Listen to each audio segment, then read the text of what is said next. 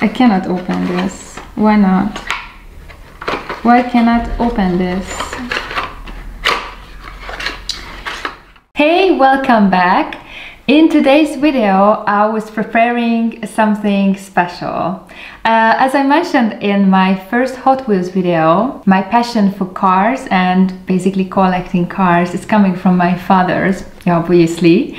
And he has a super nice Matchbox collection.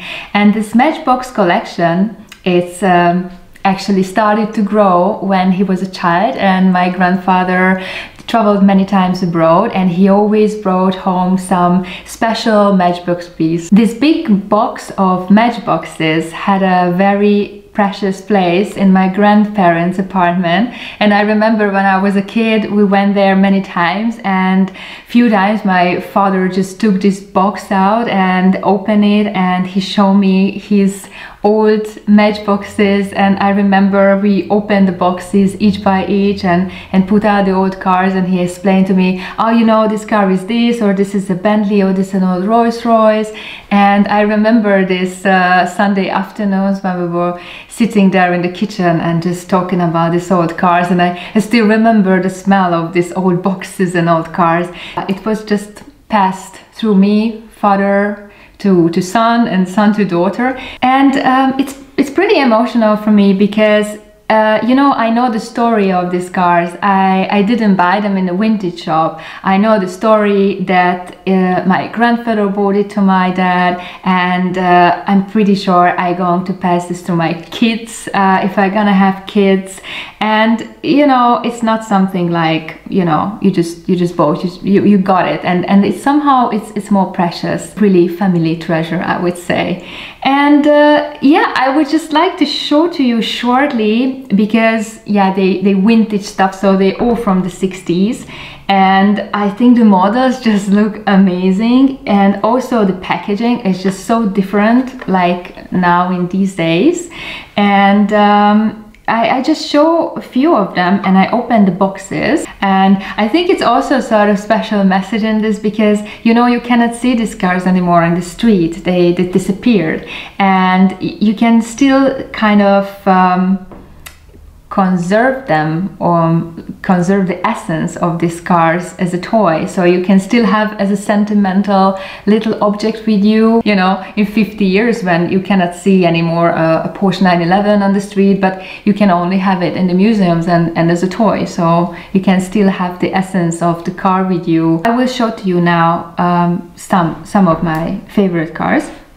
I would say the Bentley, it's just so cool, because actually we saw so much Bentleys last year in Goodwood, and I remember how enormously huge they are, and they're just so tiny here. And I just want to open as well. I mean, I haven't opened these boxes since 20 years something like that. Yes, there we go. So it's super cool. Maybe I will show to you a little bit closer. And what is this? It's a Rolls-Royce. Two British cars on top of each other. I love the packaging as well. And I showed you because, for example, I have few Daimlers here. This is here, is it? Yes, this is the Benz limousine. And I love the painting just behind the car. It's this typical German landscape, and they just painted on. And it's the same with the Opel. You can see the German landscape, and in the background it's very detailed. They really took care about the essence of the brands. And well, the British cars, they don't have landscapes on it. Yeah. Oh, look how nice is this. It's so beautifully detailed. Super nice. I think this Matchbox edition called the Models of Yesterday. These are really from the beginning of the 20th century. This from 1910 Benz limousine. Nicely done. Oh, also the seats a little bit flew out. I should maybe take a brush and just a little bit clean the dust off. But for me somehow It's nice that they're a little bit dusty. You can see that's a little bit old. They were in boxes. They're really more than 50 years old. Somehow the dust belongs to them. Look, it's a Volkswagen bus. What happened here? This is a Renault from 1911. Whoops, the seat. So this is the Renault. This was one of the first Renault. It's from 1911. I just showed this is an old track. This looks very cool. Yes, Olivia. Look how cool is this.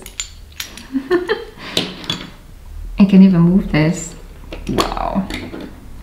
And also the brands are doing more vintage collections, and not even in models, but also, let's say, in sneakers. It's very fashionable to have something from the 80s styles, let's say. And it was also cool that Matchbox did this vintage collections, and which is even better, they're also doing now vintage collections. That I just ordered this car, this Mercedes-Benz. They also came out with a vintage rally car, and this is very special for me because this car was driven by a female racing driver. Jury was the winner in this car and the champion in this car, so I was very happy to get this.